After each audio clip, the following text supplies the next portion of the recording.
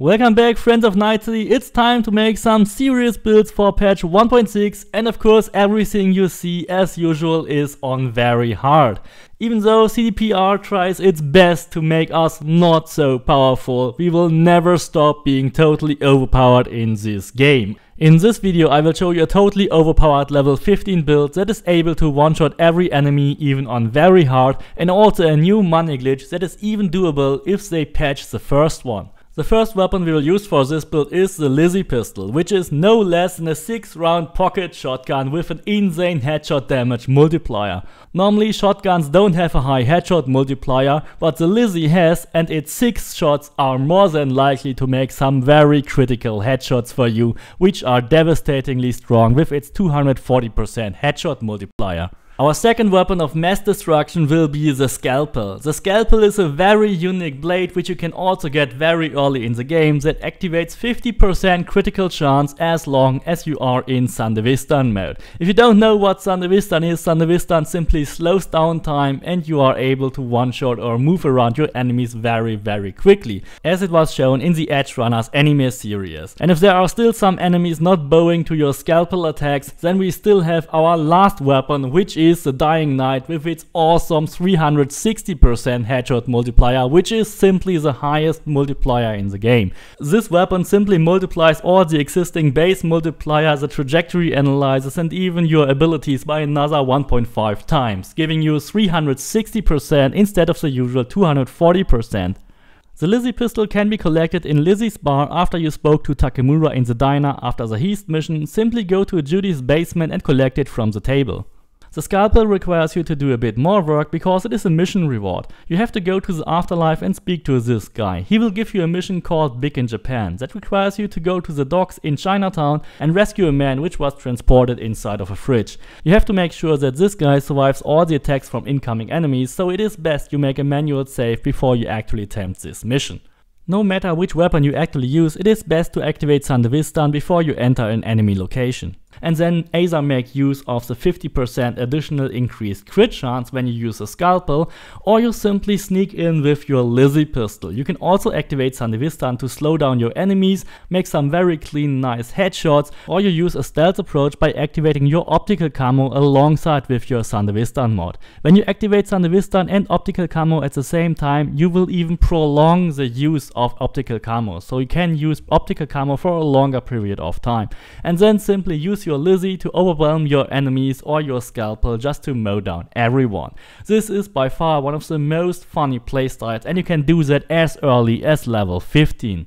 To get all the needed money for all the Cyberware and weapon mods, there are two ways to generate money very early on. The first way is when you duplicate any random item that you have more than 2 copies of. Press and hold down the sell button on that item you want to duplicate, adjust the number to be -1 than you actually own, and press the confirm button additionally while you still hold the selling button, which opens this menu.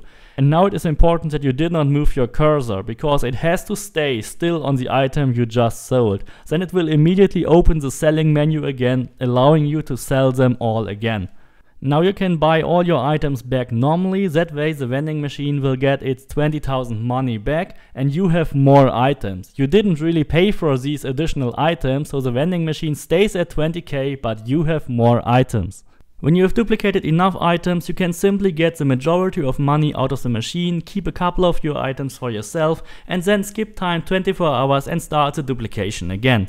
This way you can get infinite amounts of money very early on with any kind of vending machine. Of course, the amount of duplication, the size of your stacks, is limited to the money on the vending machine side. So if you increase the money on the vending machine size, or if you go to a vendor and buy all his items, you can create far bigger stacks and get millions easily. This is covered in the Mega Money Glitch video, and you should check it out if you haven't watched it already. Of course, this can also be used to create infinite amounts of materials as well.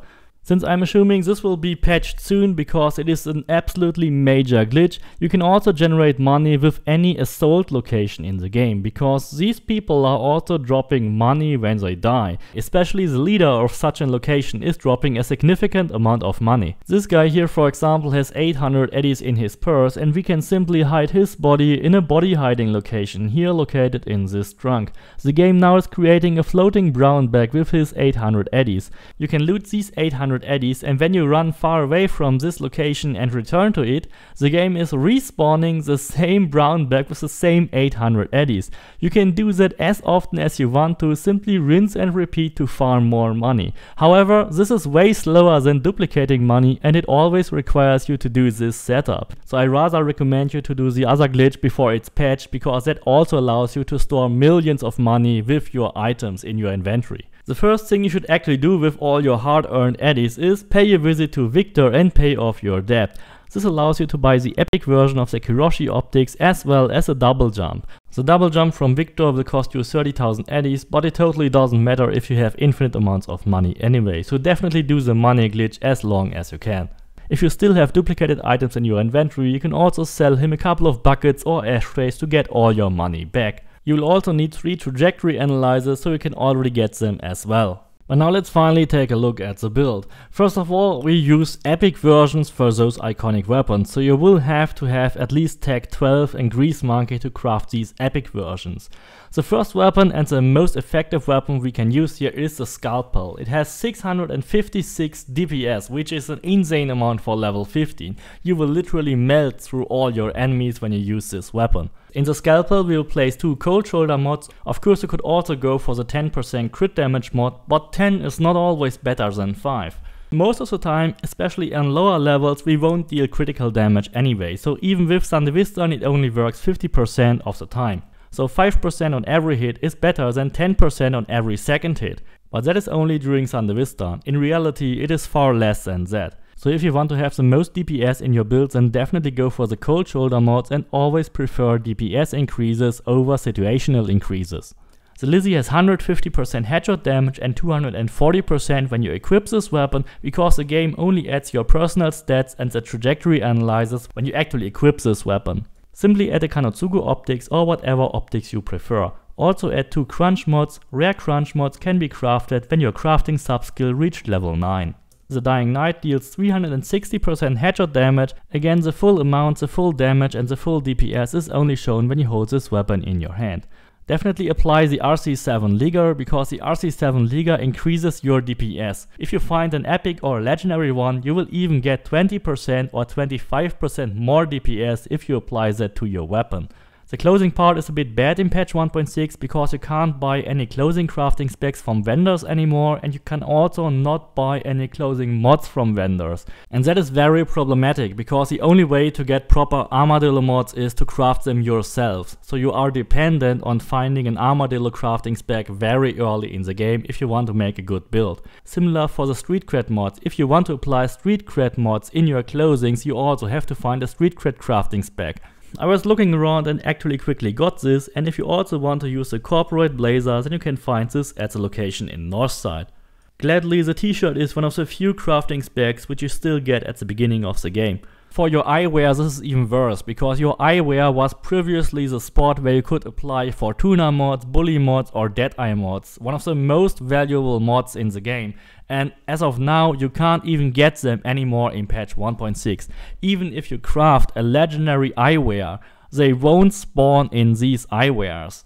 However, I managed actually to get some anti-burn or anti-poison mod for your trousers, because when you craft your trousers or skirts or whatever, if you still have some random crafting spec for trousers or for skirts lying around in your inventory and you craft a lot of them, it will actually happen that you can spawn anti-burn mods in these crafted clothings. And if you have the Waste Node, Want Node perks, then you can dismantle these clothings and get these mods back and use it in different clothings. So crafting specs and clothing mods are a very big issue in patch 1.6, and I hope they really get fixed soon. The corporate slacks can be found at this location in Northside, simply go there and loot them, and the solo boots can be found at the Kabuki market in the 3rd floor when you use the elevator. All of this cyberware is actually purchasable in Watson, so you don't have to go outside of Watson. I've already shown you the location for the Epic Hiroshi. Simply go to Victor and equip it with 3 trajectory analyzers. All your eyewear is actually stacking, so the trajectory analyzers is stacking as well as the weak spot detection or anything else. However, 2% additional crit chance is not useful, so we definitely go for the trajectory analyzers. Definitely go for an adrenaline booster, because that really helps if you use the scalpel a lot. Synaptics Accelerator and Kerenzikov is only optional, because Kerenzikov only really gets useful if you have a legendary version of it. Definitely go for increased armor, use optical camo and also grounding plating. If you have body 12, you can actually swap the grounding plating for the fireproof coating. For the operating system, we don't use any Netrunner OS, here we use the Sandevistan OS that will greatly help you mow down your enemies with the Scalpel or with the Lizzie or with the Dying Knight. The earliest version of Sandevistan can be found at the Ripper Dock in Northside. Then the rest is just as usual. We will get the titanium bones for increased capacity, the skeleton for increased health. The ballistic coprocessor is only useful for the Dying Knight because the Lizzie is a tech weapon that doesn't have bouncing projectiles. However, if you want to play with the Dying Knight often, you should definitely get it. And then of course don't forget the tendons for the double jump. For the skills I actually made a terrible mistake. I currently have 8 body, 8 reflex and 12 tech. But I spent a couple of points into a cool, which I should not have done because I don't use any skills from cool anyway. So if you want to make this build, rather spend all your points on tech, reflex and body instead. Don't go for anything else, especially body got a huge buff in patch 1.6 and it is very much needed to run around with certain weapons. In the body tree during early game, you should only go for the capacity and for the health regeneration perks, and then in reflex for handguns you should go all in if you want to play a lot with handguns, which is for the Lizzie as well as for the Dying Knight. For the blades we will pick the most useful ones, increased damage with heavy attacks, increased speed and also increased armor when running around with blades. And the next one would definitely be reduced stamina when using blades, so definitely use your next points on this perk. In the tech tree you actually only need True Craftsman, Grease Monkey to craft epic items and the Field Technician to get 10% more damage for all your crafted items. So that's it, I hope you really like the new weapons, the new best early build. Stay tuned for more builds, please don't forget to subscribe, leave me a like and see you next time.